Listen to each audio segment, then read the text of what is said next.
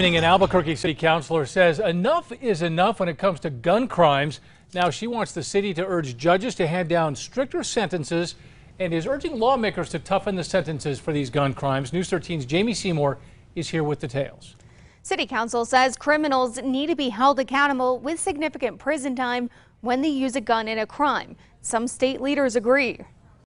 Albuquerque city leaders say it's time to crack down on violent crimes, but they need the help of prosecutors, judges, and state lawmakers to make it happen. I think our laws need to be strong and let the criminals know that they cannot just go out and commit a crime and then just go home and, go back and commit another crime. Council President Cynthia Borrego says she's worked with APD to craft a memorial asking prosecutors to seek longer sentences for those who use guns to commit crimes and for judges to impose harsher sentences. She says too often criminals know how to work the system, so lawmakers need to pass laws with stricter sentences and close loopholes in existing laws. We need to just make sure that we tighten up all of these loose ends as much as possible. The proposed memorial for City Council cites the crime wave hitting the city and highlights cases where police officers have been shot by convicted felons. Borrego says they also want to see a 24/7 GPS monitoring system put in place for suspects awaiting trial and convicts on probation,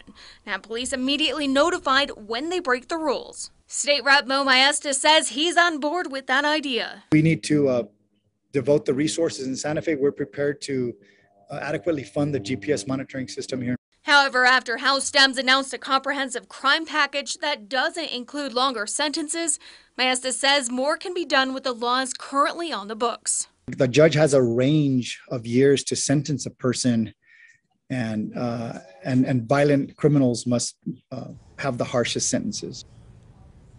If passed, the city would send the memorial to every state lawmaker in Albuquerque, along with the leaders of the House and Senate. Back to you. All right, Jamie, thank you. City Council will consider the memorial during tomorrow afternoon's meeting. It's set for 3 in the afternoon.